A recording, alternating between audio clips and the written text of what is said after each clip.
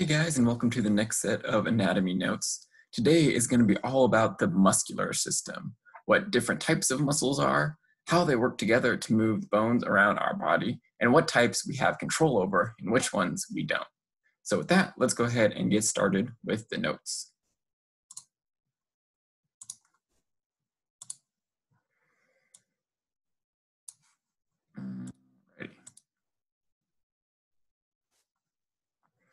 So like I said, today is going to be all about the muscular system, the different muscles and areas of muscles that we have in our body and how they interact with each other to cause movement of different types. So the muscular system is a really extensive system of tissue all around our body. Almost half of our body weight comes from the muscles that make up our body. So the other half is all your organs, bones, fluids, stuff like that. The muscles on their own is a half. There are tons and tons of different muscles in the human body. We're not really going to get into a lot of details about the different ones, but there's over 650 different muscles. They are what work with the bones to give us our shape. So without our muscles, our skin would basically just look like a skeleton with skin stretched over it. So the muscles are what actually give you definition. And then one thing that you might not think about is that muscles produce a lot of our body heat. So we mentioned in an earlier set of notes about the digestive system that digesting stuff provides a lot of heat for our body. Muscles provide a lot of heat for our body as well. Every time that you move your muscles, you're creating energy that the muscles use, and burning off that energy creates a little bit of heat. So there are three main functions of the muscular system. We have the movement of our body, probably the one that people are most common with and that you immediately think of when you think of the muscular system. We have the form and the shape of our body. So your posture, your ability to stand up, how your arms and your legs and your back look, all of that is determined by your muscles being where they are. And third, like I was just talking about, body heat and internal temperature.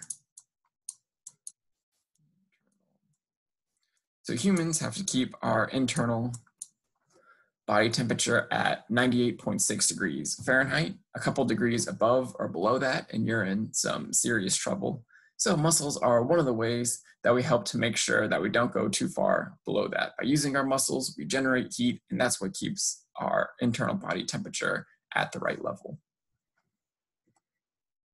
So like I said, there's over 650 muscles in the human body, tons of different groups from your shoulders and arms. There's lots of muscles along your sides and then your abs right down here. Tons of these muscle fibers throughout your legs and your hamstrings as well. So all sorts of different muscle groups that basically fall right underneath your skin. So it basically goes your skin on top, that wraps around your muscles, and then your bones are underneath that. So the main thing that we're going to be focusing on today are the three different types of muscular tissue and what are some of the differences between each type. So our three types are skeletal muscle, smooth muscle, and cardiac muscle. Three major types of muscles. And so for each one of these, we're going to talk about where you can find them in the human body, what types of movement that they allow for, whether or not they're under our control, and how quickly this type of muscle tires out. So the first one that we're going to talk about, and the one that you probably normally think of when you think of like your muscles, that's skeletal muscle. So it gets that name because these are the muscles that are attached to our bones. And so these are what attach on our arm bones, our leg bones, the bones throughout our chest. The skeletal muscles are the ones that attach to them.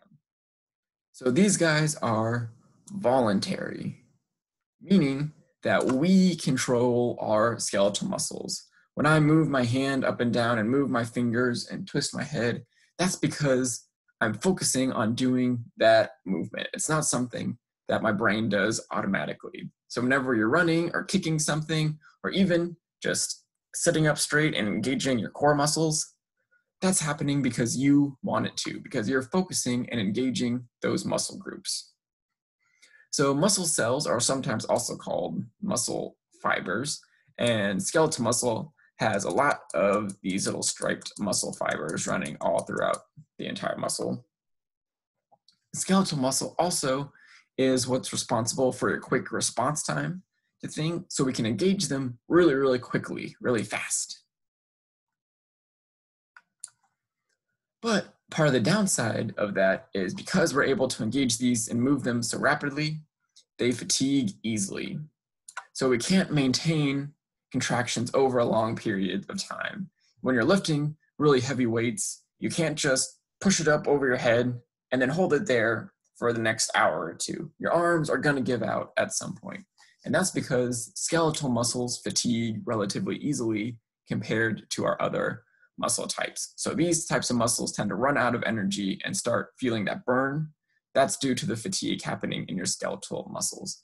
So they can react really fast. We can move them really fastly. But because of that, they don't have the ability to keep up that movement for a long period of time. So skeletal muscles on our bones, we control how we move them, and we can move them really quickly, but they also tire out pretty fast. So skeletal muscles are what are responsible for our movement. And they do this by being attached to bones through something called a tendon.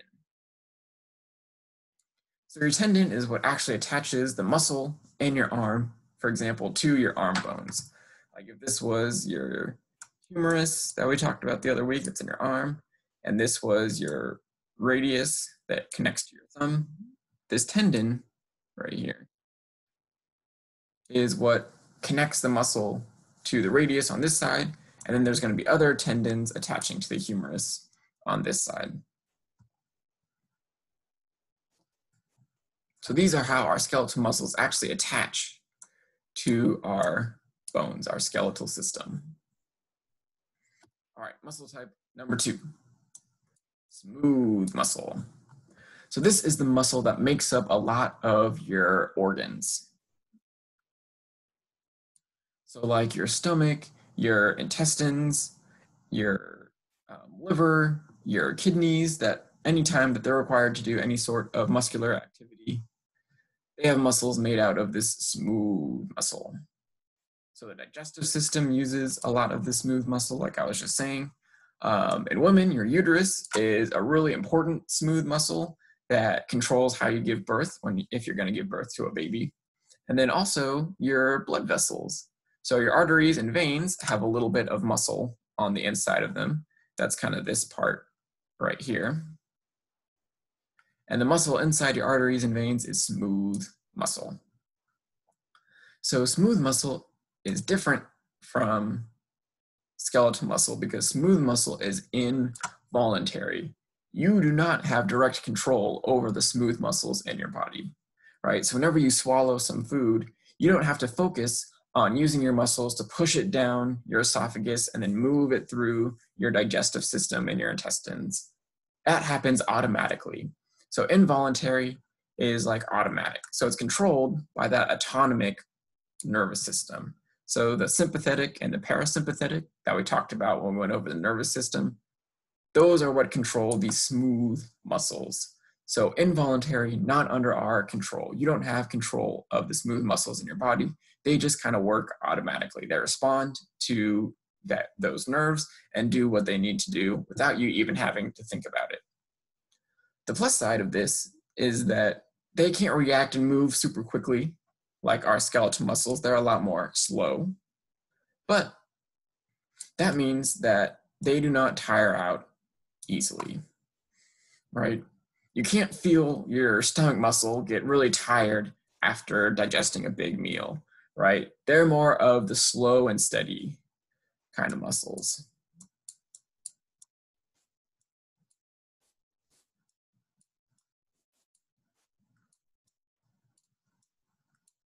Slow and steady. So they can just keep going and going and going.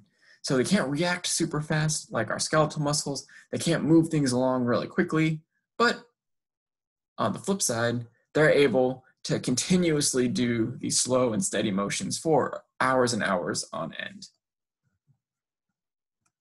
All right, our third type of muscle is cardiac muscle. And if you're familiar with anatomy at all, you might recognize by the name that cardiac muscle is the muscle of your heart. So cardiac muscle is found only in your heart. No other places in your body have cardiac muscle. It's a specialized type of muscle cell that only exists in your heart. Your cardiac muscle, just like your smooth muscle, is involuntary, right?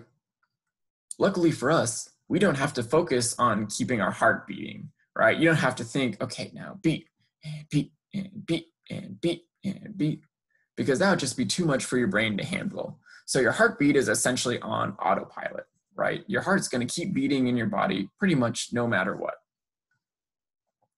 So one of the really cool things about the cardiac muscle is that all of the cells in the top part, in the atrium, and the bottom part, the ventricle, are fused together, meaning that they have what's called an all or none response. So when one cell contracts, they all contract together. And that's what allows them to get that really good push and push the blood through your heart and through the rest of your body by all the cells moving all at once. It also means, in terms of getting the cells activated, that your nerves just have to activate one cell in an area, and all the other cells will react at the same time as that initial cell. So we have this all or none response where either all the cells are contracting or none of them are. So just like our smooth muscle, they're also able to contract for long periods of time, like literally your entire life, right? Every single second of your life, your heart beats at least once, maybe a couple times if you're really stressed out or just did a lot of exercise. But it's got to keep going for your entire life, right?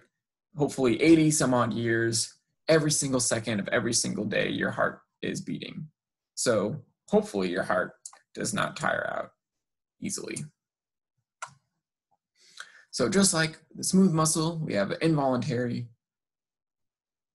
type of muscle cell that's under automatic control, and they're able to contract for a really long period of time.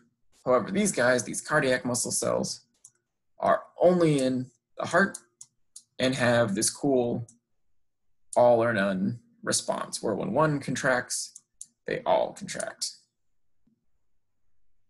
So those are our three major types of muscle tissue. Skeletal muscle, that's attached to bones that we control and can react really quickly but tires out. Smooth muscle, that's in our organs, goes slow and steady, doesn't really tire out easily, but we don't control it directly. It's controlled by the autonomic nervous system.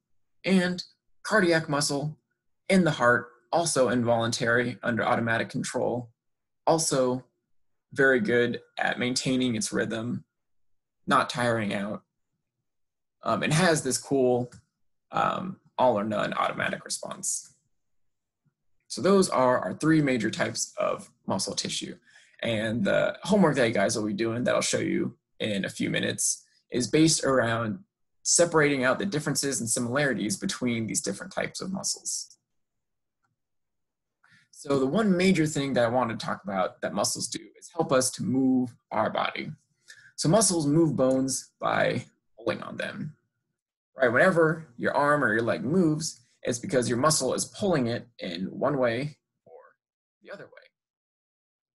So whenever your muscle contracts, it pulls one bone closer to another one. They're called the insertion bone and the origin bone.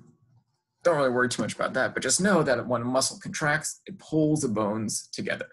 And then movement occurs because we're in these two different bones, and there is a joint, like we just talked about before in the skeletal system, between the two bones. So whenever the muscle causes a bone to move, it moves a certain way, like my arm will move this way and this way, based on if this muscle is pulling it or if this muscle is pulling it. And it'll move based on the joint right here. So what kind of joint you have determines what sort of movement your muscle is going to make. A lot of times, it's not just one muscle at a time that's moving things, but groups of muscles that work together in order to create certain movement. Like your thigh has tons of different muscles inside of it that all work together to keep your leg moving. So muscles can only, when they get activated, they contract. And as long as that nerve is activating them, they'll stay contracted. When the nerve stops, they'll still stay contracted until another muscle contracts somewhere else and causes that first one to relax. So muscles can't push bones out apart from each other. They can only pull. So if one muscle contracts to bring two bones together, another muscle is needed so that we can pull them apart. So like when you do a bicep curl where you're moving this arm back and forth, your bicep is what contracts to pull your arm in, and then the muscle down here is what contracts and pulls the arm out. So again, notice that these muscles are never pushing apart one another. It's just one is contracting while the other one relaxes. So this one down here gets stretched out because this one is contracting. Then I want this one to contract. So the top muscle relaxes. And so as this one contracts, my arm straightens out. So muscles always, always, always work in pairs. I'm going to circle that a whole lot because that's super important to remember. You can't have just one muscle move a bone back and forth. We need two, at least two, usually a lot more. Like I mentioned before, we can have large groups of muscles, but at the very least you need two muscles, one to pull one direction and one to pull the opposite direction. So like I was just talking about, your bicep on top, when it contracts, it'll pull this arm in. And then when we stop activating our biceps and activate our triceps, the triceps contract. And the biceps relax, get stretched out by the fact that the tricep is contracting. And so now our bone that was up here before swings out to go straight. So when one contracts, the other relaxes, and that's what allows for back and forth movement. Again, muscles only pull, so you need an opposite muscle to pull back in the other direction if you want more than just one movement to occur. And that is all of the notes about the muscles. So hopefully that was pretty straightforward and pretty basic. The homework that you're going to have you guys do is a pretty basic worksheet where you're going to be contrasting the different types of muscles and what some of their different characteristics are. So let's take a look at what that looks like really quick.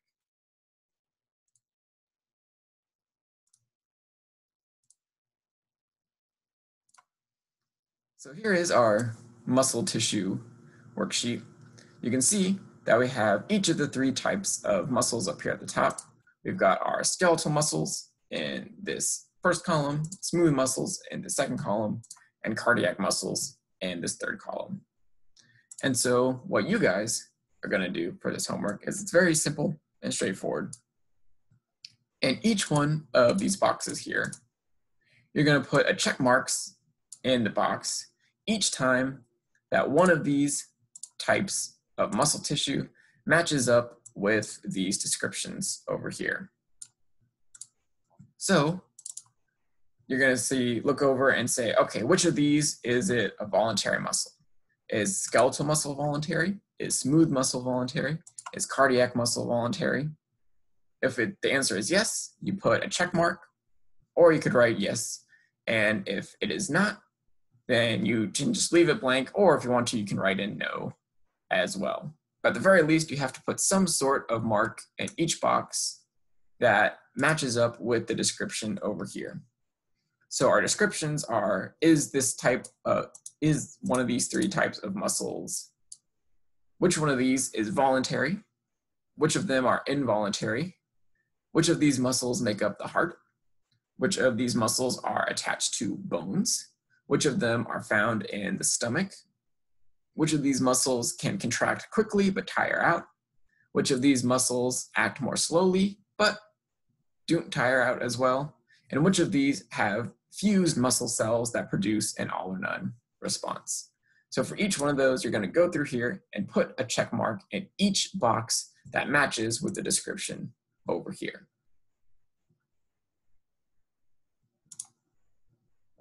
So hopefully those notes in that worksheet are pretty straightforward. Please reach out to me if you have any questions or you want some further explanation.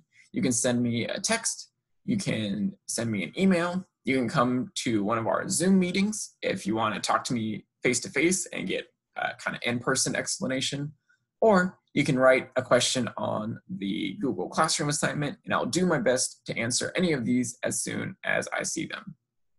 Once you're ready to turn in your worksheet, remember you can upload it directly to the Google Classroom, or you can write it down on a piece of paper, take a picture, and send that picture to my text number, or email that picture to me. Well, that's all for the muscular system today. Again, please reach out if you have any questions or need any more explanation, and I will see you guys for our next and final video here soon.